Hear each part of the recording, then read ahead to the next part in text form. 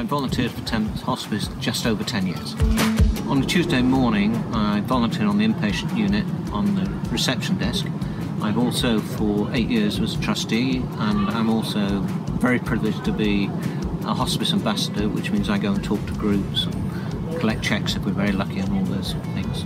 When you come here and you sense this feeling of just helping people at one of the most difficult times in their lives, you just think, why would you want to do anything else? Surprisingly, quite a joyous place. And there's lots of humour, and patients and families are so encouraging for what we do. So I'd say, do it.